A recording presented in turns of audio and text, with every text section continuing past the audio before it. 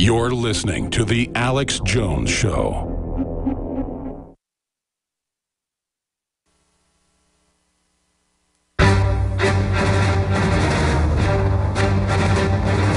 Big Brother, mainstream media, government cover-ups.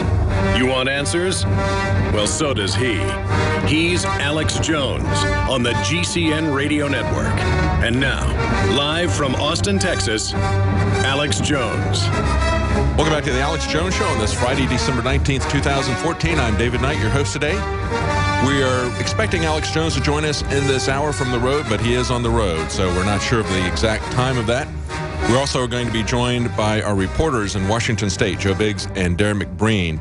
They're there, of course, to follow up on the story that we broke, I guess, over the weekend about the person coming up to the MRAP vehicle asking the police who were displaying it at a Walmart what this thing did. When they started telling her what it did, she asked the obvious question, why do we need that in a small town? And he replied, well, for constitutionalists, people who stockpile ammunition and weapons, not for the police who are stockpiling military vehicles and militarized weapon systems. So we had a back and forth as we tried to contact the police chief there, actually the sheriff there. We tried to contact him for comment to try to be fair, to try to get his comments. Not something we're required to do. They did not contact us back. Rather, the following Monday, they posted a video on their Facebook page criticizing InfoWars. So we wanted to go out there and get some answers because there's a rally that's going to be held tomorrow. I believe it's at 2 o'clock. You can check our website, Infowars.com. We'll give you the details of the exact location, the exact time of where that is. If you're in the area, if you're in the Spokane area, if you're in the Idaho area, there are people there who are very concerned, who want to have a dialogue, who want to ask a cop. That was the hashtag that blew up on the interview from CNN. A lot of people across the country are outraged by the way the police are not punished for excessive use of force, the way they're being goaded into the excessive use of force. And these militarized vehicles are part of the way that they're being goaded into over-the-top force, into rules of engagement, if you will, that we have never seen from the police in terms of looking at themselves as military organizations. Paul Joseph Watson was just on with us, and yesterday we talked about the fact that the California Highway Patrol is now describing itself as a paramilitary organization to prospective recruits, people who might want to get a job there. They've posted on their site in multiple times in multiple ways that they are a paramilitary organization. And if you have military experience, they might be interested in talking to you. Well, Spokane area, and of course I don't know if the relationship to the Spokane police, to the Spokane Sheriff's Department, if there is a relationship even, nevertheless, even that area has had its problems with excessive police violence. There was a case that was settled for several $1 million.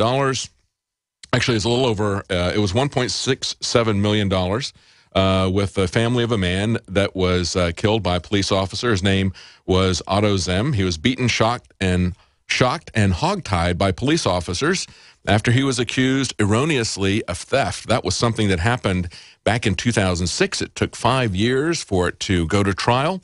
Nevertheless, that not only was there a civil judgment given to the family, but the jury convicted a Spokane police officer, Carl Thompson, of needlessly beating him and then lying to cover up his actions. That's good. When you have people that are doing bad actions in your police department and they get convicted, that's what we want to see. It's not possible, and we'll never get to the point where there's not any bad police officers, just like we're never going to get to the point where there's never any bad gun owners or people just in general society. You're always going to have good and bad people in any society. It's a cross-section, as Frank Serpico has said. The real question is, can the system purge those out?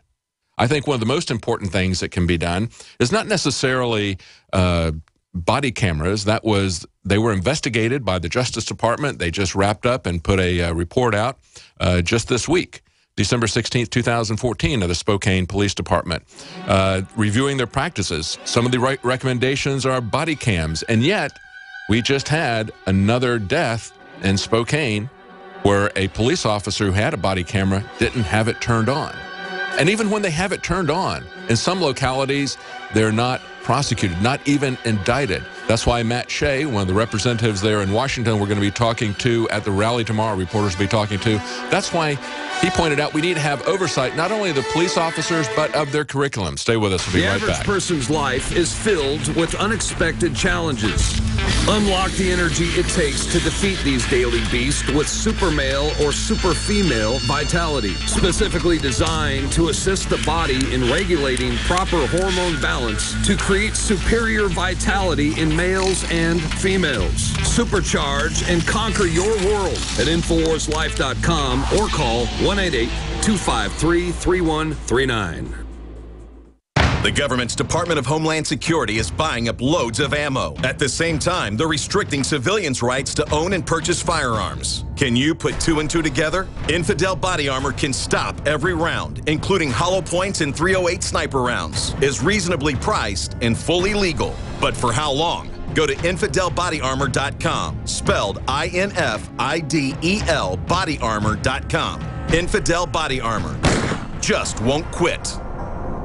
From the water table to our soils to the atmosphere itself, our world is becoming more and more toxic each and every day. But it's not just the air outside that's toxic. Indoor air has been shown to have 2 to 5 times higher concentrations of pollutants than even outdoor air. And most Americans spend 90% of their time inside using toxic chemicals within their homes. There are more than 42 million smokers in the United States. Well over 1,000 types of mold and mildew linked to numerous conditions. And don't forget the fact that 6 million Americans live with pets they're allergic to as well. When I began to research these statistics, it was clear to me it was time to start cleansing my lungs in order to combat the toxic environment that we cannot escape, but that we can fight back against. Made with organic and wild cultivated herbs and manufactured in the USA, the new InfoWars Life Lung Cleanse is here in a convenient spray bottle that can be brought with you throughout any toxic environment. Now available exclusively at InfoWarsLife.com or by calling toll-free 888-253-3139. 2015 is almost here, and with it comes those New Year's resolutions to finally transform your body the way you want it. There's a reason over 88% of New Year's resolutions fail. Make this year different by equipping yourself with Oxy Powder, the next level in cleansing the body naturally.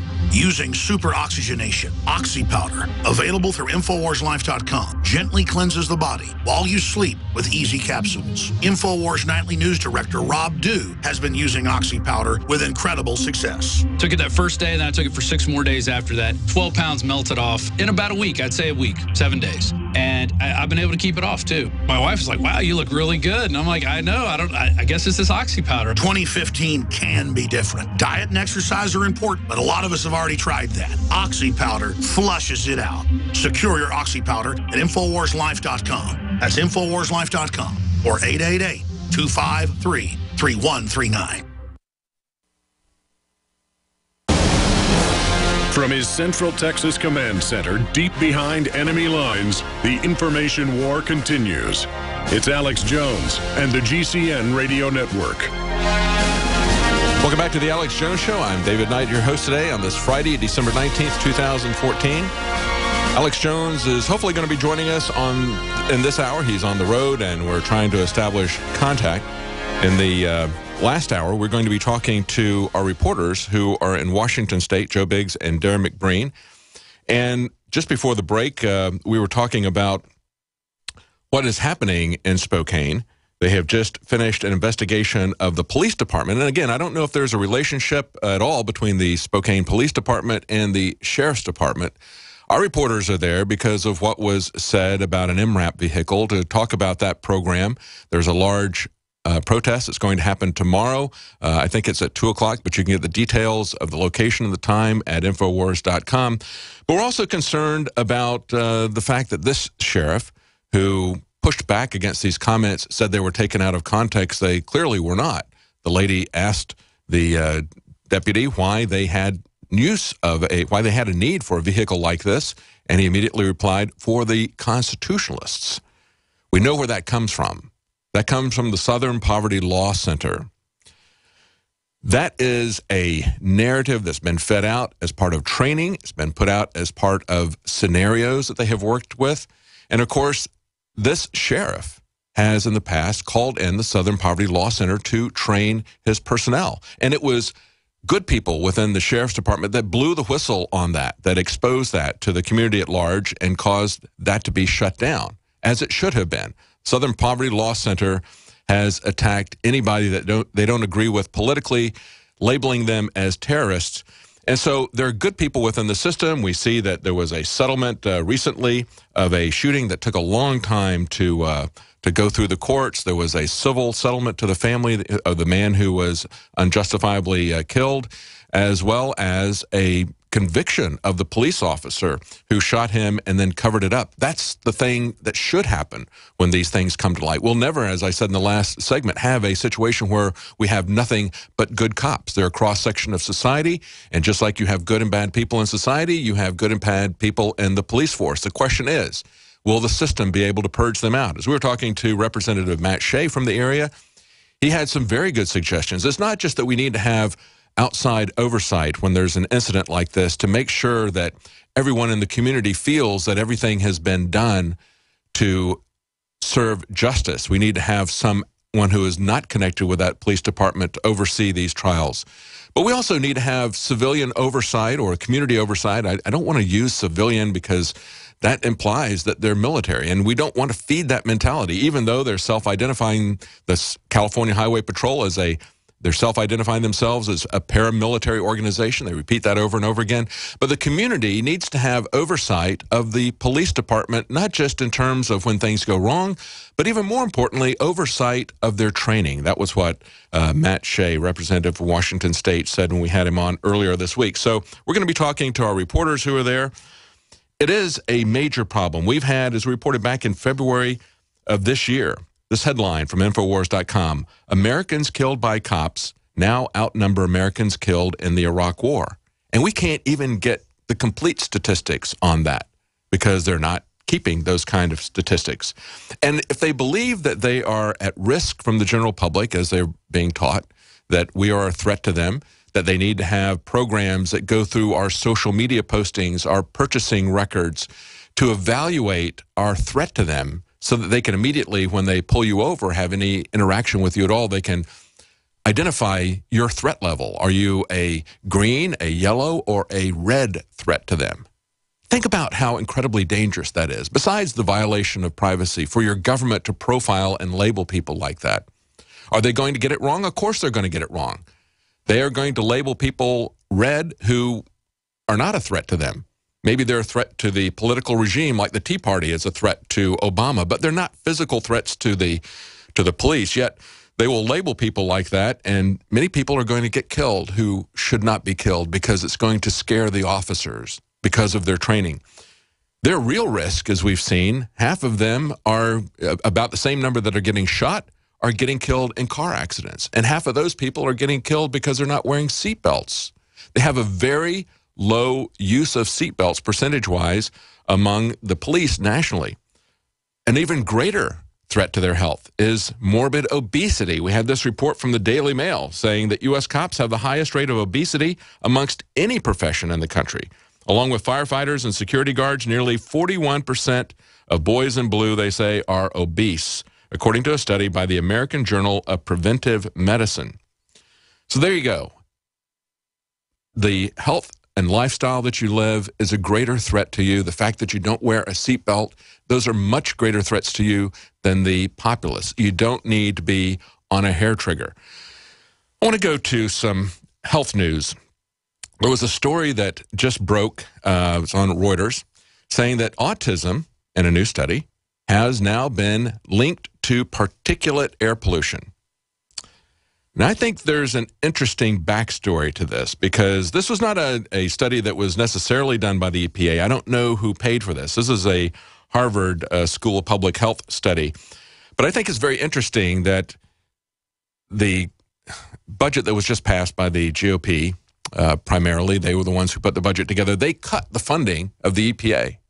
The EPA has had its funding cut for several years now, but I think this was a shot across the bow because Obama has said that he is going to enact climate change legislation. He's talked about a war on coal. And after the election, he said that there's nothing that the new majority Republicans can or will do about it. He's going to get his climate agenda through. So I think that their cut of the EPA budget was really kind of a shot across the bow, saying we